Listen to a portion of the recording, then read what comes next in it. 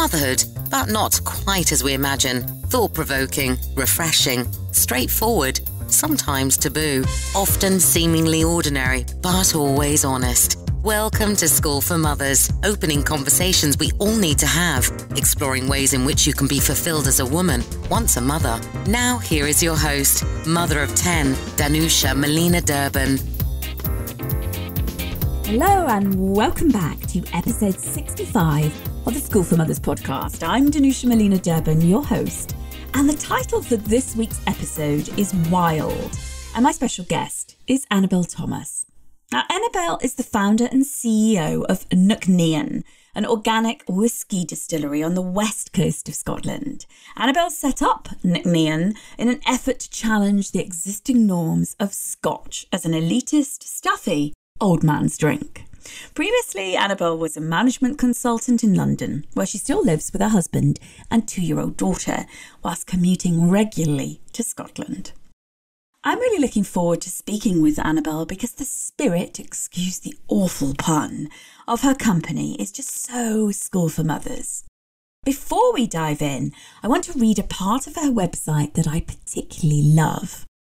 Nc'Nean is an abbreviation of the Queen of Spirits in Gaelic legend. She was a huntress, strong, independent, and never afraid to walk her own path. A quiet rebel. Oh, isn't that just perfect? Let's dive into my conversation then with Annabel on Wild. I've never had a whiskey in my life.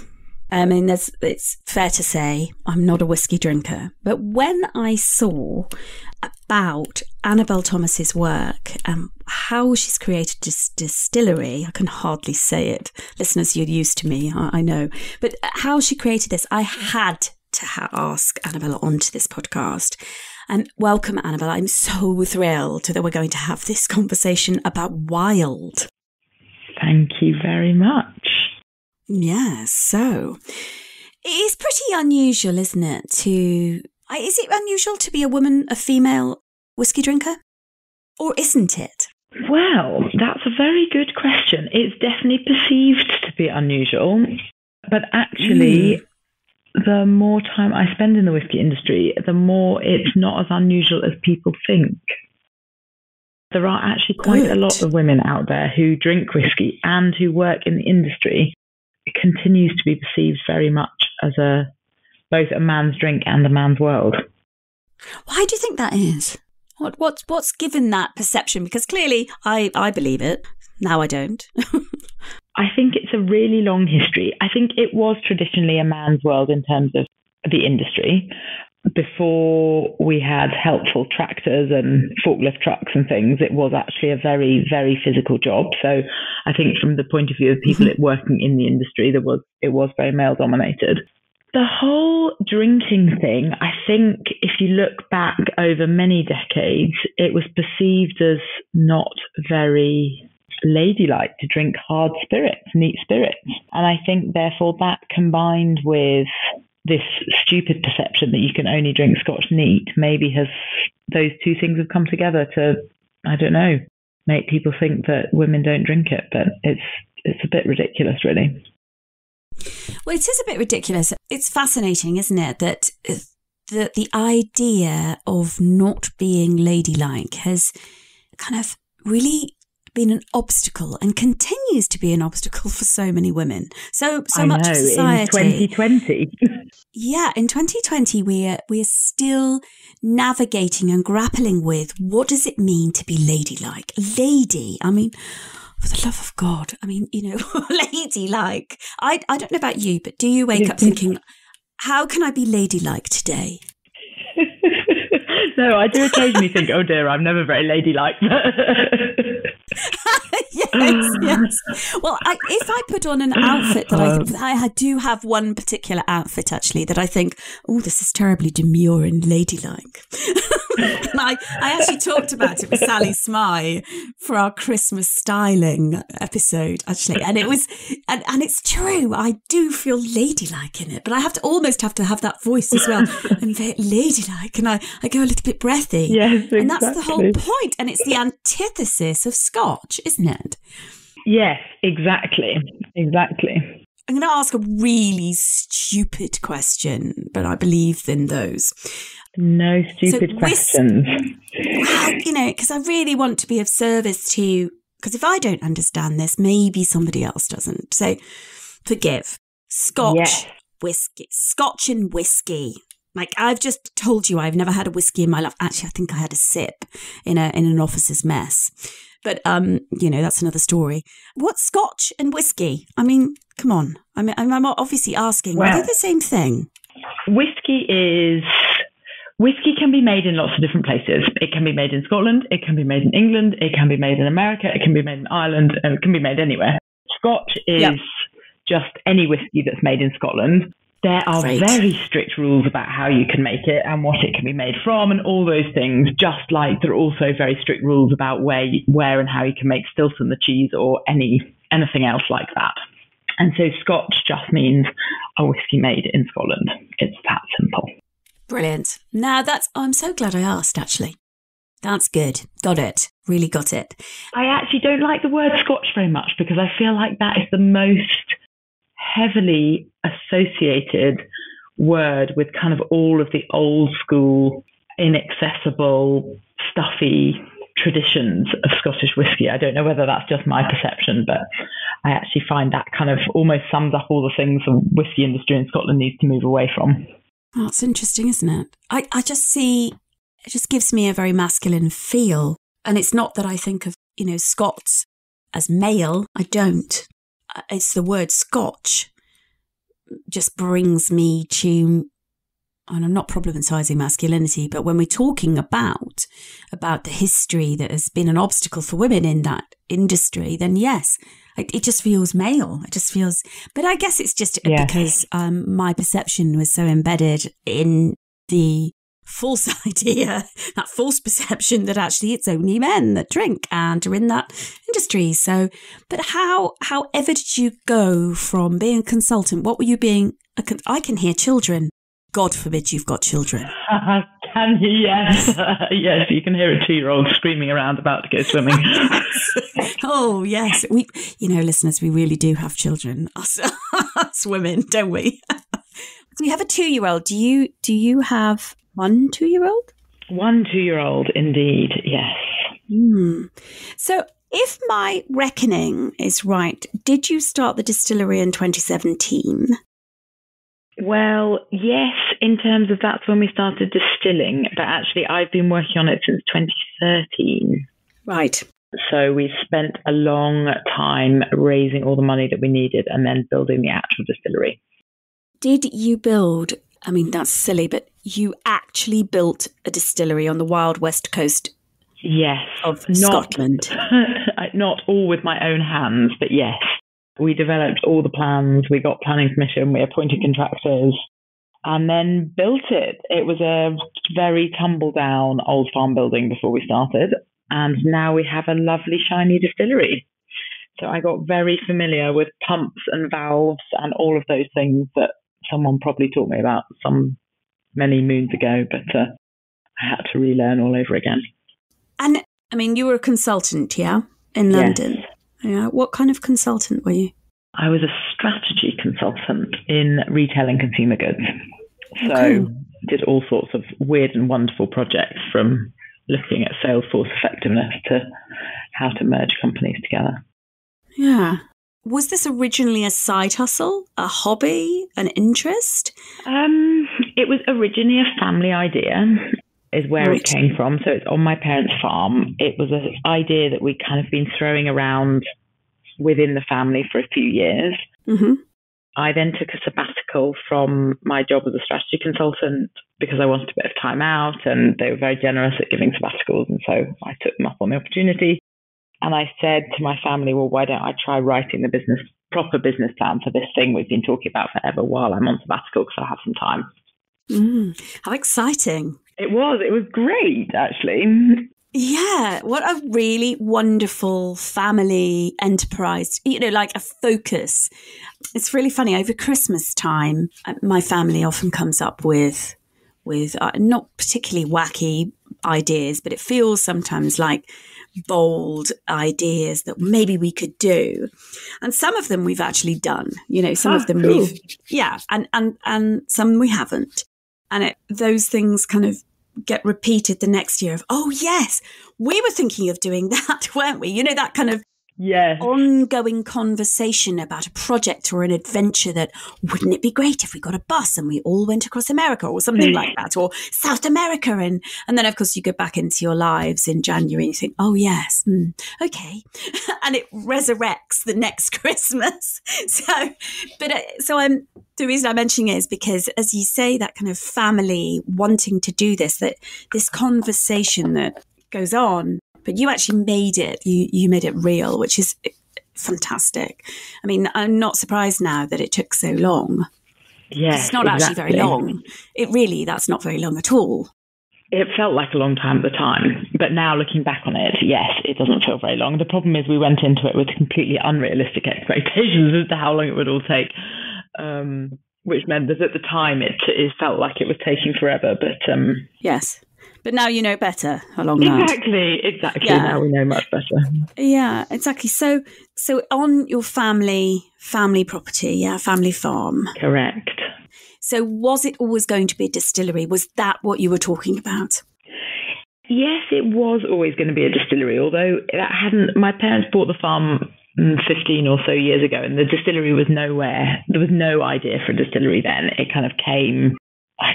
we don't know exactly when the idea first arrived, but yes, it was. And I think when you're in Scotland, whiskey is such it's at the forefront of what you're thinking about. There's whiskey distilleries everywhere. And so I guess it kind of seems obvious when you're there to do Scotch whiskey somehow. And it's also kind of a practical thing to make as well, because Scotch whiskey grew up or developed being made on farms, and it's a very natural process. So all of the spent grain is eaten by the cows on the farm and things. So it's a very circular process, and that really makes it an easy thing to do. Yeah, so obvious, easy, ecologically, just is the most practical thing to do, and embedded in the identity, I guess, of being in Scotland in some ways. Yeah, absolutely. And so that was always the idea. We had lots of different versions of it at different times, as you would expect. But yeah, whiskey was always pretty central to it. It feels like a magical story, to be honest. I think there's something about whiskey and Scotland that is very romantic still. Yes. Although I think during the building project in the middle of winter, it didn't necessarily feel magical all of the time. Well, no, exactly. That I would imagine that really was a wild time. And I'm wondering what the wildness of going on this pseudo-romantic magical story, what that wildness has been like for you. And especially as now you're a mother. I mean, the reason I mentioned 2017 was because you've got a 2-year-old, and I was doing the maths thinking, Yeah. Yes. You've had a very young child during this explosion of this business. I mean, I really mean in a good way by explosion, this emergence of your business. What has it been like for me? I think it would be fair to say it's definitely been a roller coaster. It's mostly been wonderful. The hardest bit was the very earliest bit back in 2014. So I left Bain in 2013, and the fundraising bit was hard because you never know if you're actually going to get there. If you don't raise the money, you can't build the distillery, and until you've raised the money, you don't know that you've raised the money. It could, you need to fill your whole book with investors, and that I found psychologically extremely difficult. Yes. The build period was very stressful because all buildings are. We were adapting an old building, which is kind of the very worst thing you can do. Yes. Yeah. And it was quite complicated, and there's lots of bits of equipment to fit into an old building and so on. since 2017, when we started distilling, it's changed. The whole thing for me has changed drastically, because I've gone from basically doing it on my own without a team, which is where we were in the build phase, for example, to having a team of 5 and now 6 in Scotland, and it's kind of growing all the time. And that has been much more enjoyable, having more people around, sharing the experience with more people, and also being able to start sort of talking about what we're trying to do and things to the wider world. So I found it much more rewarding in the last few years than I did in the first couple. Yeah, I've got lots of questions from what you've just said, because there is something inherently very lonely about that raising investment time. Yes. As well as the building. Yes. I can hear. Very isolating. Exactly. How did you lean in, or who did you lean into? I think different people at different points, probably. It's always, the investment raising in particular was a very collaborative experience with my father, who's still very involved in the business. He's one of the directors. And I mean, there's no way I could have done it on my own without his help, partly because he had much better people to go and ask for money than I did. Yeah. It's quite important. Yeah. How much did you raise? We raised nearly 5 million of equity and a couple of million of bank debt and some government grants, which were about 600,000. Yeah, so not insubstantial amounts. No, not insubstantial amounts, and also off a bit of paper, as it were. We didn't really have anything to show for it, which was tricky, because a lot of businesses would have a prototype or, a something, whereas we didn't, because until you've built the distillery, you can't make the whiskey. So that made it a bit tricky. Well, it is tricky. So I'm curious about, what was it that you were able to leverage in terms of, because you didn't have the whiskey, and presumably, you didn't have the experience, the background in that industry. So what were you leveraging? I think we set out a clear vision of what we want to do differently. I think that's important whenever you raise money, or it's probably important for any business, to be honest. And I think people bought into the fact that there was an opportunity for whiskey made in Scotland to, move with the times, and there was an opening for a sustainable and, more creative approach. And I think they believed that we could do that. We also have a very strong board with great experience from the industry, and I think that obviously helped give investors reassurance that it wasn't just me riding off into the sunset with a crazy idea, and that there were some people around me who had some relevant experience. Yeah, no, that combination is fantastic though, isn't it? Because actually, I'll just cut more to the chase, because I'm stumbling around. I know that it's to do with made by nature, not by rules. Is that the clue in the moving with the times, your tagline? Yeah, exactly. And I suppose when I think about moving with the times, there's really 2 elements to that. One is the sustainability side of what we do. I think that's now completely essential for any business in the modern world to be doing, is to think about how they can be reducing their carbon footprint and improving biodiversity and all of those great things. And the made by nature part of that phrase refers to that. So we only make organic products, we only use renewable energy, we recycle all of our waste to the land. Sustainability is really at the core of how we've designed the whole distillery and how we operate it. And the not by rules is a bit broader. Part of it's about how whiskey should or shouldn't be drunk. So there are a lot of perceived rules around how, in particular, Scotch whiskey should be drunk, and it shouldn't be mixed and blah, blah, blah. And it reminds me a little bit of the trouble French wine got itself into in the 70s, when it was so complicated that people, and then American wine came along, and there's red and there's white, and people are suddenly like, oh, wow, well, I can choose between red and white, but I can't choose between left and right bank Bordeaux in 1979 and 74. And yeah, it's too complex. It's way too complex. You need a degree to even, have a tipple. Exactly. It's ridiculous. Yeah. And I think Scotch has got itself a little bit into that problem, both because it's made itself complicated and because of this idea that you can only drink it neat. So part of what we're trying to do is kind of say, well, there aren't any rules about how you drink it. Have it in a cocktail, have it with soda water, have it. We're also applying that same philosophy to how we make the whiskey. And we get very geeky about things like yeast and all of the flavours that creates in the whiskey that we make. And there's not that many other distilleries in Scotland thinking about things like yeast. Ah. which again is just, I think that's the advantage of coming into an industry not knowing very much about it. I know that brewers really care about yeast, and so you look at the whiskey industry and we use yeast in the same way as brewers do, and you think, well, why are people only using one yeast? Let's try using other yeasts and see what flavors it creates.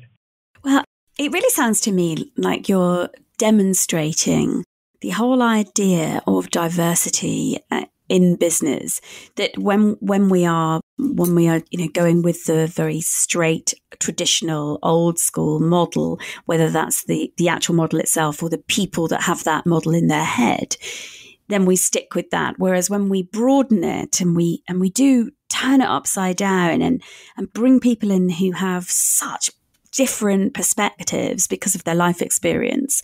So because you've come into this completely different, with a different worldview in a way, you can think, well, why are we using just that yeast? Why do we do it that way?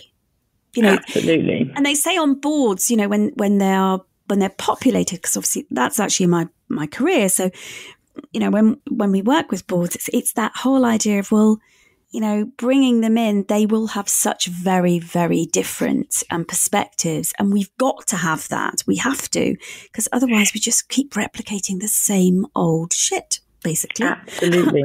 Absolutely. I completely agree. And it's complete. So I think as a business now, we have a very diverse team. Mm-hmm. There are actually more women than men in the business overall. Mm-hmm. And only one of my team of 6 now has come from a whiskey background.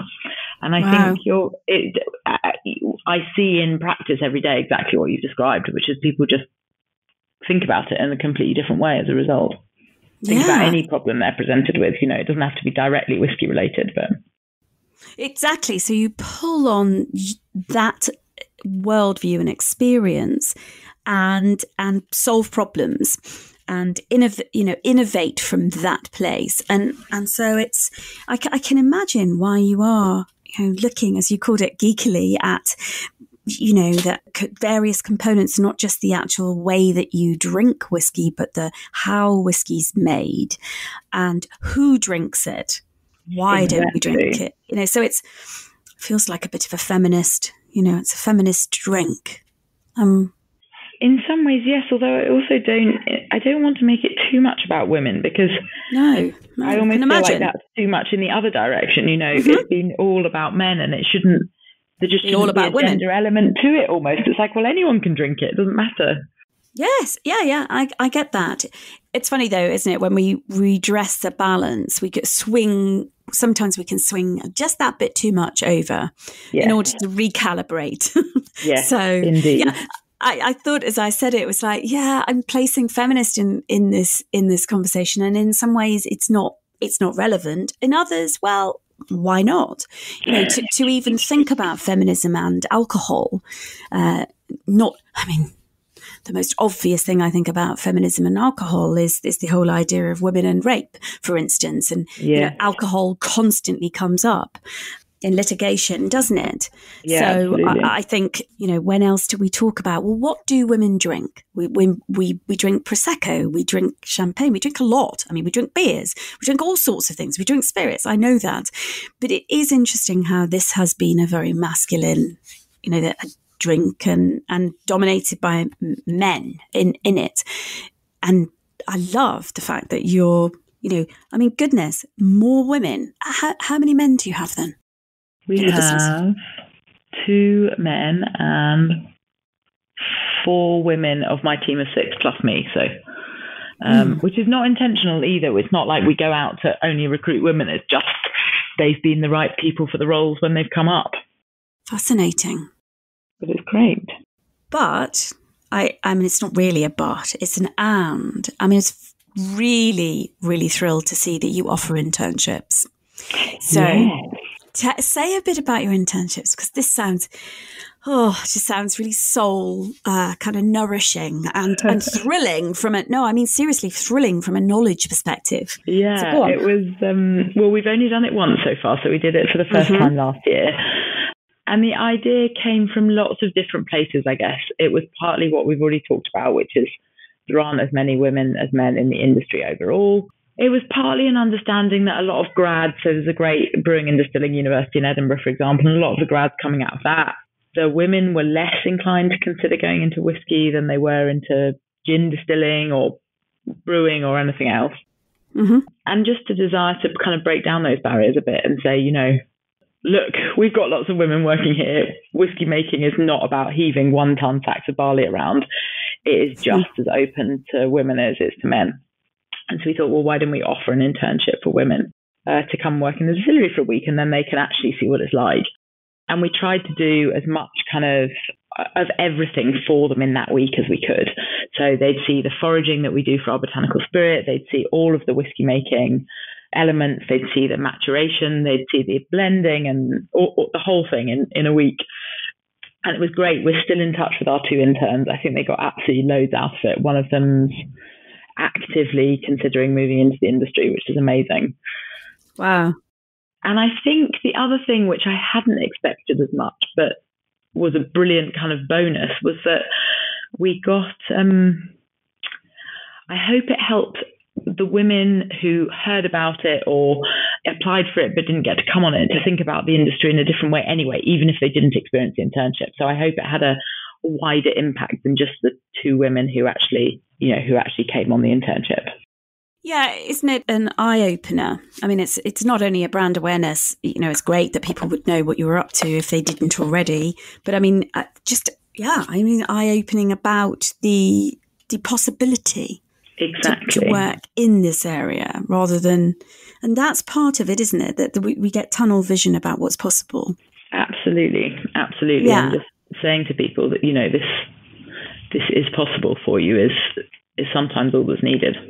Well, it's part of the mission behind the School for Mothers podcast that we get this kind of tricky, very relatively narrow kind of perception about what's possible once you're a mother, or for women, and then once you're a mother. And so that's why we have these conversations with women doing all sorts of things. We don't actually actively go out and find, let's find a firefighter. We don't do that. We come across women, or women come to us, and their stories, their very varied stories, expose our listeners to just what you're doing, which is saying, whiskey, consider whiskey. Yeah. Consider whiskey as you drink. Consider mixing it with whatever the hell you fancy. Try it out. How about it as an industry? Maybe they've got a daughter or a son. It's not, it's not exactly. just, it's so much more than listening to that or witnessing that narrative that is just so very, small. Narrow, and it's narrow. It just is really narrow. And so that's why it's thrilling. So, but you live in London, yeah? I do, yes. I live in London. How do you navigate this, being with the distillery, running the distillery, and being in London? Being a mum? Well, I travel a lot, so I try to go up to the distillery every 3rd week, which is to support the team, and also there's always people I need to meet up there or show around or those sorts of things. We have a wonderful nanny who looks after our daughter, who is totally essential to the whole equation, because I definitely wouldn't be running the distillery otherwise. But when I am in London, I get to work from home, which I find is quite a nice balance to the travel that I have to do. And increasingly now we're selling more. It used to be I was traveling constantly to the distillery when we're getting that up and running, but now the team there are great and doing things under their own steam. But there's now whiskey fairs that I have to go to in the Netherlands or Germany, and so yes. But I find that working from home when I am in London is a good enough balance for me to balance out the travel. Do you have other mothers in your team? Yes, we do. Of the 4 ladies in my team, 2 are mothers and 2 are not. But both of the other ladies have more grown-up children than I do. Yes, because it has emerged while you've had your little girl, hasn't it? So yes, indeed. And in fact, I think basically as soon as we started distilling whiskey, I was pregnant, which was a very frustrating period to just be starting to make alcohol when I suddenly couldn't drink it for 9 months. Yeah. But yes, I basically got pregnant at the beginning of 2017, and then Amelia was born towards the end of 2017. Took a bit of time off at the beginning of 2018, which worked well timing wise. You know, the distillery was going under its own steam, and there were a couple of projects we had on, but we could press pause on them a little bit whilst I took some time off. So yeah. How did you manage with not tasting whiskey? I mean, I don't mean as a drinker of whiskey, I mean for the business. How did you manage with that? As in when I was pregnant? Yes. Oh, I just tasted it anyway and spat it out, or didn't taste very much. Yeah. Did your palate change while you were pregnant? Well, I don't know. I don't think it did. I didn't notice it did, but I think it's one of those things that's very hard to measure. You can kind of dream up that maybe it has, and then you're not really very sure about it. So, yeah, I wonder. Yeah, I mean, it's another case of doing the hell what you want, really, isn't it? And exactly. there are some. It relates to the whole things about rules, because there are so many rules for pregnant women, and I am definitely 1,000,000% not advocating drinking oodles of buckets of alcohol while pregnant, listeners. I'm not. But actually, we do get to choose whether we had, what we do. And for instance, when I was having the triplets, Annabel, my last pregnancy, my consultant, my obstetrician, actually suggested that I had some alcohol. Really? I'm not talking I'm not talking when I was early pregnant. Yes. I was talking about, I delivered at 28 weeks. So from 22, 23. So it was for a few weeks. And she just said, look, Danusha, I know that, all my advice is don't have a drink. She said, in your case, have a drink. Have a drink. I really suggest, while you're on this bed rest, I suggest you have a tipple a day. Yeah. and I did. And I had one French bottle of beer a day, and I'm not a beer drinker. But I suddenly thought, that's what I fancy. I really want. Listen, I'm having 3 of them. I'm having my beer. And I relish that one little beer. Yes. And so I can understand that. I mean, it's part of it's your business, it's your profession. So how would you give that up? Which is exactly. Although also, I guess at the beginning there was not. If I was pregnant now, it would be more problematic because we're actually trying to design the whiskey we're going to release, and that involves actually quite a lot of tasting. It's a hard life. But at the beginning, we were really just making spirit and putting it into barrels and leaving it to go to sleep in the warehouse. Yes. So in terms of the necessity to taste a lot, there actually wasn't. We needed to make sure that the spirit that we were making was really, really good, and that was kind of it. So yes, you're at a very different stage now, aren't you? Exactly. Yes. Oh, this is very. I mean, this is for me. Very much a world that I'm not in, and I would really love to come and see the distillery. By the way, I want to come. I love Scotland, and wasn't in Scottish terms, I'm sure, not that far from you a while ago. And so I wish I'd known you then. I would have actually. Yes, exactly. Well, do come and visit. It's not that easy to get to, but it's worth the journey. Well, yes, exactly. And so where will we find your whiskey? Is it everywhere and anywhere? Well, at the moment, nowhere, because we haven't released it yet. It has to be, one of the rules about what whiskey from Scotland has to be is that it has to be 3 years old. Okay. So in March of this year, we will officially hit that 3-year date, although it will be a good few months after that we release a whiskey. Okay. So it will be coming out in the summer, and you will find it in bars and specialist retailers, basically, in the UK and hopefully also abroad. Okay, so summer 2020 is a massive point for you, isn't it? Massive. Oh, how when we wonderful. started distilling, 2020 sounded like some kind of futuristic time that would never arrive. And here we are, it's January 2020. Congratulations on this epic journey. It's groundbreaking in so many ways, actually, isn't it? And gosh, I can't say anything other than congratulations. And thank you so much for having this conversation and opening our eyes to possibilities that, honestly, I know for myself and listeners. That's just like, wow. Thank you. Thank you. Well, thank you for having me on. It's been lovely to chat. Yeah, thank you and good luck. I'm sure that we'll be in touch in the summer so that we can taste some. Yes, no doubt. That's the most important bit. Yes, exactly. Thank you, Annabel. All right, thank you so much. Oh, thanks so much for joining me on the show, Annabel. I am super struck by the patience and resilience that creating Nc'Nean has taken you, and it's paying off, that's for sure. What a leap of faith. Now, listeners, you can find links to Nc'Nean in the show notes, and I hope you enjoy your tipple. Next week, I'll be joined by Taban Shoresh. Taban is a child genocide survivor and the founder of The Lotus Flower. It's a women and girls non-profit that currently works in Kurdistan. That's northern Iraq, by the way, with survivors of conflict. Now, the charity gives vulnerable girls and women a future. It improves their economic, social and cultural chances in life and has helped more than 16,000 women and girls to date. My goodness, I'm honoured to be speaking with Taban next week. Last week, by the way, I mentioned a book giveaway of 3 copies of Emma Heptonstall's book, How to Be Lady Who Leaves, The Ultimate Guide to Getting Divorced Ready.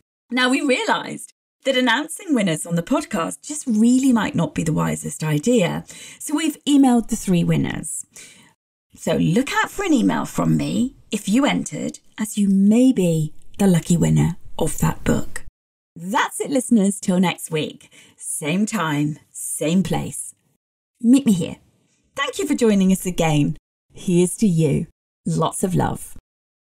Thank you for tuning in to the School for Mothers podcast. To continue the conversation and keep your dose of inspiration up, head over to schoolformothers.com/podcast, where you'll find bonus content from Danusha and a guest on habits, recommendations, books, best apps, time-saving secrets, life hacks, health, sleep and anything in between. That's schoolformothers.com/podcast.